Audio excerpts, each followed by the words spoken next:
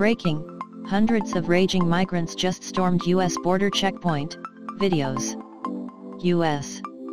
Customs and Border Protection officials have suspended northbound and southbound vehicle and pedestrian crossings at the San Isidro port of entry, officials told Fox News. It was not immediately clear if any members of the caravan made it past the point of entry into the United States. Fox News had confirmed early Sunday through an organizer for Pueblo Sin Fronteras, the group helping organize the leading Central American migrant caravan, that members of the caravan were planning to attempt to cross the point of entry at San Isidro, California, on Sunday afternoon.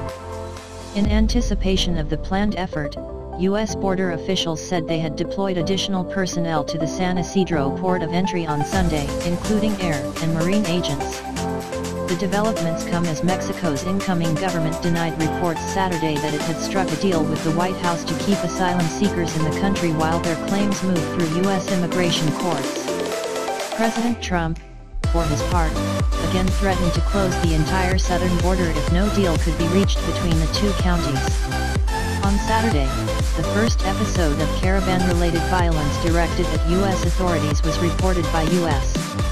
Border Patrol in Arizona, as a 31-year-old Honduran man who apparently split off from the caravan threw rocks at agents in a helicopter after setting a tree on fire.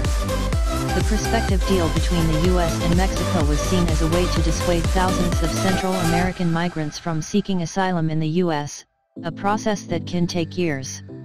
The legal bar for claiming asylum is high and generally requires applicants to show a specific risk of persecution based on factors such as race, nationality, politics, or religion.